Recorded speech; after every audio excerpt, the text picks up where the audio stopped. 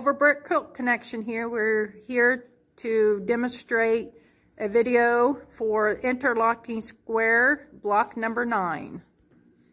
All right, we're going to start by making the center of the square. And we start with 4 of our background squares that are 2.5 inches and 4 2-inch rust squares. You're going to draw a line diagonally, corner to corner.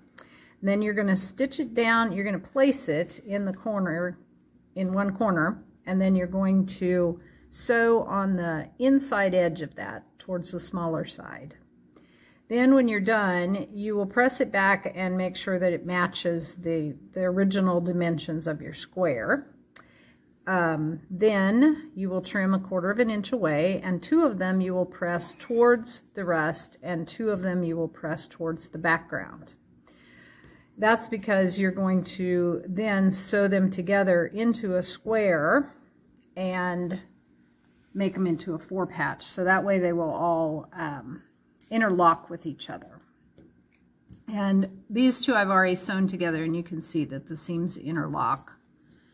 And okay, so you'll make your center square, you'll make it into a 4-patch, you'll swirl your center like we always do, and this 4-patch should measure 4.5 inches when we're done.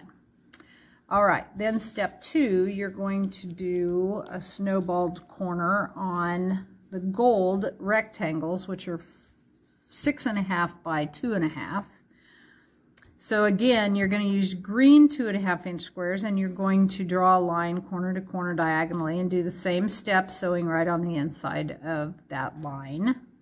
And then you will press it towards the green. Of course, you'll trim off 1/4 inch away. You're going to do 4 of these, and make sure that they are all done identically. And there is a picture in your pattern that shows exactly which direction they need to be going, and just make sure you do all of them the same. All right, then on the other end, the opposite end from the green, you're going to take 2.5 inch squares of background and sew them to the opposite end, and you're going to press it towards the gold. And again, you're doing 4 of those. All right, then the next step is making 4 at a time flying geese, which there is a separate video for that, and there's also a tip sheet that's part of your pattern.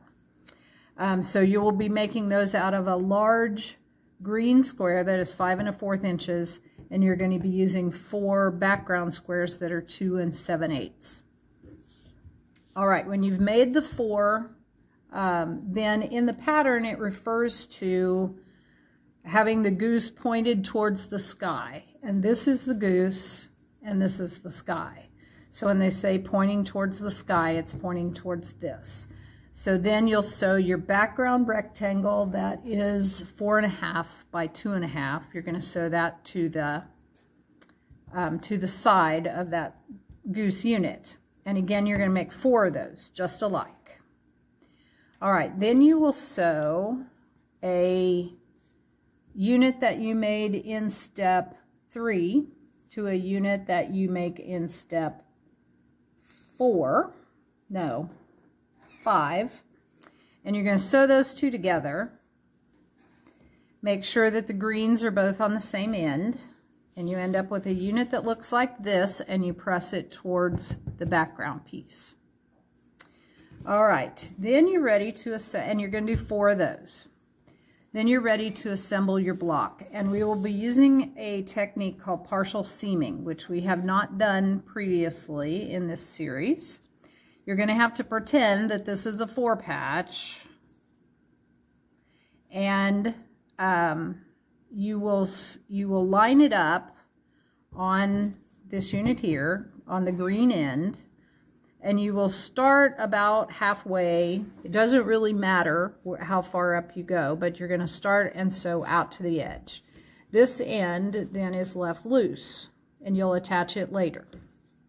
All right, so then you're going to press it away from the center. And again, this would be a 4-patch, so use your imagination. All right, so then you're going to do your next, add on your next piece. These seams here will nest with each other, again, this will be a 4 patch, so by the time you take the seams off of that, this piece will be the same size as your previously made piece, okay? So then you're going to sew that on. You're going to sew it all the way. Press it back.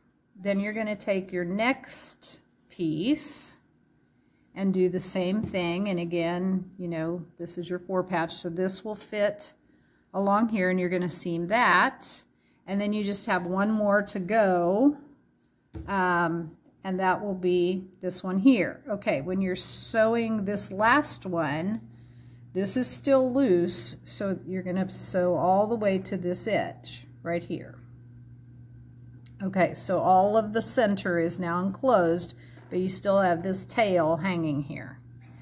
So you will take that and you'll fold it back, and then you will complete sewing that seam. So then that becomes a completely finished interlocking square. That's it. Thank you very much.